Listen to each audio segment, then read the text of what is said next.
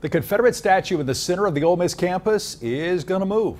Yeah, after 6 months of reviewing the process, the Mississippi College Board has given Ole Miss the okay to move that statue to the Confederate Cemetery, calling it, quote, the most appropriate for Ole Miss moving forward. Fox 13's Tom Dees talked to a lot of people on campus who told him the move has the university now going in the right direction.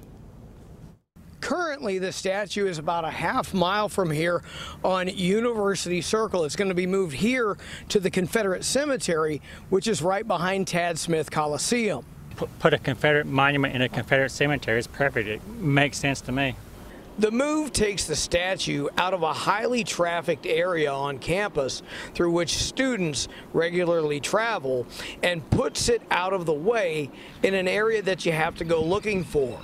Richard McNair of Oxford says that the move is a good one. Hopefully it'll improve things, calm things down, keep these neo-Confederate groups off campus, something like that is needed.